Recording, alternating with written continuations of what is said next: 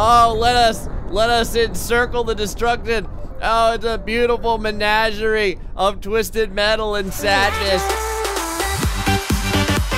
Hello everybody, Grace Still Plays, and we're back with more BeamNG.Drive, no time for BS. So real quick, I wanted to do a little bit of a destruction episode this time, just to kind of show up a little bit of the various little changes in the damage and there have you. Like I said, I feel like the damage is a little bit more appropriate now. So over here we have old Gabe's Constructions. He's going on vacation. He's got his brand new camper out here. Now the one thing you'll notice about this camper is it is very well outfitted. Very cool. And all of this is like its own little area. So all this comes apart whenever it breaks, whenever it crashes. You'll see right over here we got a stove. There's a gas top stove right here. Sink area. Very lovely. This is my cribs episode. I don't really have that much money though, so all we get to live in is this this little camper here. It's not such a bad camper though. Got a little couch love seat kind of combo. I guess this is like the I don't know, like the breakfast nook over here. Now is there anything past, oh my god, is there anything past here? Ah, the toiletry area. We've got your little porta-john. You've got a little bath area right here with a shower as well, and then a sink. I actually did the inside of this up surprisingly well. I would be surprised if there's like, I was wondering if there was things inside the cabinets, like some, I don't know, some SpaghettiOs or something. Anyhow, old Gabe's hanging out here, no big deal, but there's one issue, and that's right over here.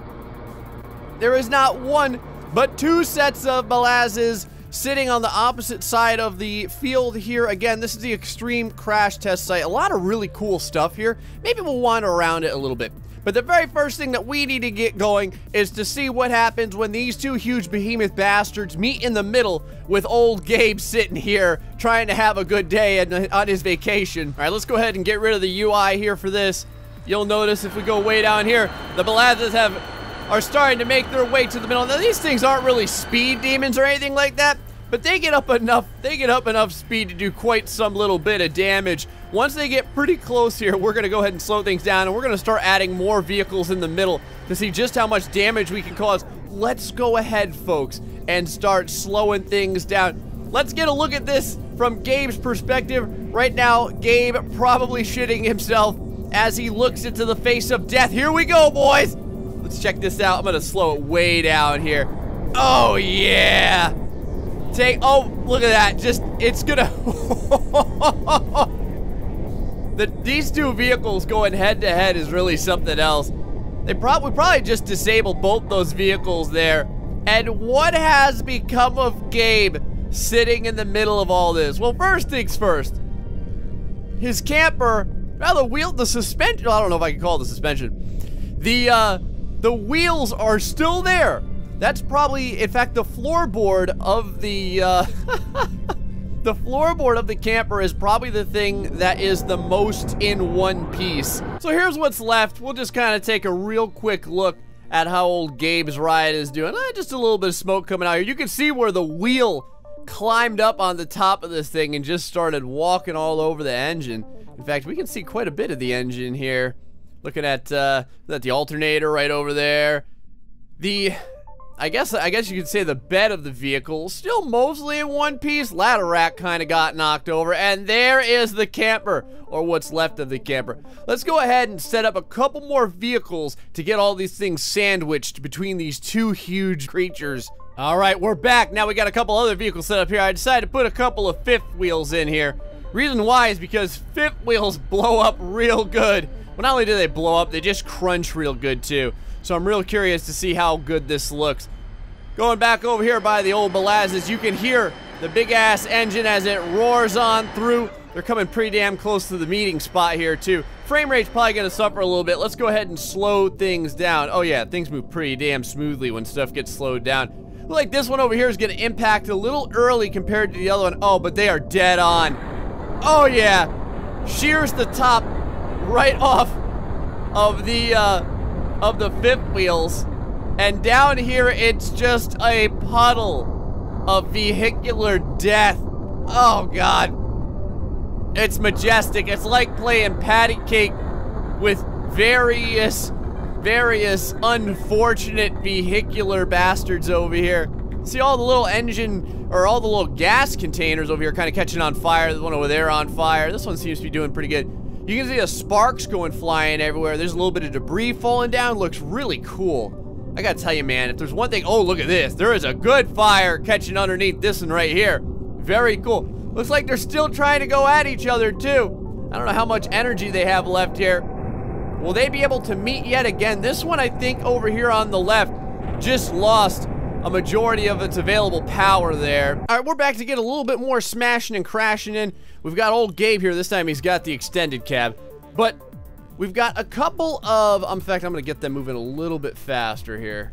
We'll go ahead and put them in, we'll go ahead and put them in real time. I've got a couple of cargo style box trucks over here. One on either side. I think I've got them aimed up to the point where they should meet right about in the middle to pretty destructive effect. I like the fact that these ones can get up to speed a lot faster. And not only that, they're just lower to the ground. We're gonna have to move it over quite a bit. But let's go ahead and slow things down and see how it looks. Now this one's gonna come just barely kissing the edge of the, oh my God. All right, well, there goes, oh, it's coming with them. Hold on, let me go ahead and move over here. Yes! Looking good, not too bad. But what we're gonna have to do is we're gonna have to get this, this camper moved over a little bit so it's more of a direct hit. And I'm probably going to have to move the truck and the trailer maybe a little bit up over here, or I can move my other big tractor trailer over there a little bit up. So I think what I want to do is I want them meeting right in the middle here, like perfectly together. All right, everything should be pretty well lined up now, I think. I don't know, maybe we should move it over just a little bit more. We'll check it out here. It looks pretty damn good, quite honestly. Looks like they should meet right about in the middle. What I went ahead and did was moved, let me go ahead and slow this down. All right, now it looks like, let's see here. That's so odd, man. Now it looks like they need to be right about here for them to meet up perfectly. Right about where we were. Very strange. You can see, still just kind of a bit of a kiss there. Then it slams into the camper. And then we've got the main impact right here. Now that's a damn good impact when those two box trucks meet right there. The camper's flipping and flopping all over the place. Old Gabe over here is not doing too well either, but for the most part, all he did was just lose a piece of his truck.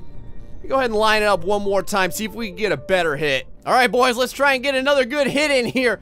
Looking pretty good, man. I don't know. It looks pretty equal. Hold on, let's go ahead and slow this down. Oh, I think this is gonna be the perfect impact. Like Picasso, trying to make the world's greatest work of art. This is going to be the absolute correct impact. I don't know why, but everything ever seems to impact exactly how I want it to. Oh, here we go. Oh, yeah. Oh, God. Oh, let us encircle the destruction. Oh, it's a beautiful menagerie of twisted metal and sadness. Feels so good. There goes the ladder rack. Flying left and right. Oh, I'm a big fan. Nice piece. Look at this. Is this the interior? Yes, this is the top portion or an interior portion over here of the cabinets of the camper. That's so cool. Whatever happened to the Gabe Mobile over here? Oh my God, the Gabe Mobile is, what is it doing? I can't even tell. It has, this is interesting. It is on its nose.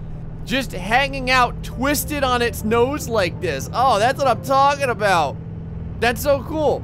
I kind of wonder, maybe we should put another attempt at it and just kind of see if there's a different level of destruction we can get.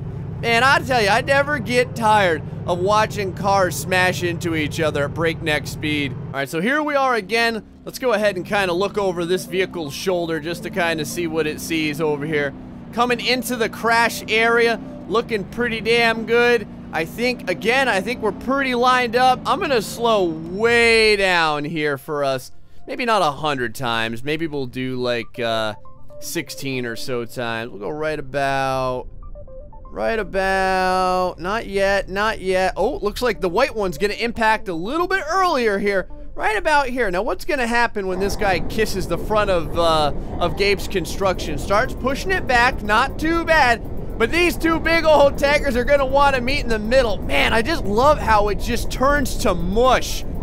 That freaking trailer just disintegrates. It's so great. You can tell it's made out of particle board and nothingness as it folds like it's not even there when these two big rigs kind of come into the middle. These aren't really even big rigs, so to speak. They're just kind of box trucks, but there's enough weight behind them to where they do a lot of damage. All right, let's just put two other cars on the outside, like a little bit of padding for old Gabe here, and see if that can absorb some of the damage. All right, I thought I'd get a couple of sporty looking cars over here. Got the old Hirochi over on this side.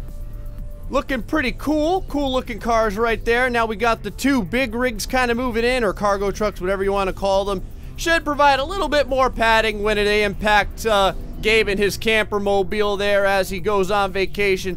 How's the spacing looking? Oh, we're gonna get some definite impact over here first. This is gonna push the whole grouping this way. Now old Orange over here has gotta stop it. Yes! Oh wow. That Hirochi right there in the middle just kind of, I think that took the brunt of it. The roll cage though seems to have prevented quite a little bit of damage. I think the driver may have been okay in this instance. Not really that sure. In fact, let's take a look at just one more crash between this bunch of vehicles and see if we can get these twisted up anymore. Now, as usual over here, oh, this is weird. Look at how the wood is over here. Hold on, let me go ahead and fast forward. Look at how the wood is all twisted over here in the camper. It looks like a freaking puzzle box or something. The two box trucks, though, still running. Huh, I'm pretty impressed. All right, last one. We're gonna get one last little impact in here and see how things look when everything collides. See how we're looking here distance-wise. Looks like we're gonna get a slight bit of an impact first over here. I'm gonna slow things way down for this so that we can enjoy every little bit of metal twisting action right there into the roll cage. Yeah, that roll cage protects big time. Let's kind of go over this way because this is going to damn near go on its side. Oh, this is cool. The camper's going to be riding. Yes, it's going to be riding the box truck. Look at it just ramp up in there. Will they manage to meet in the middle? Nope, that was enough metal to keep them apart.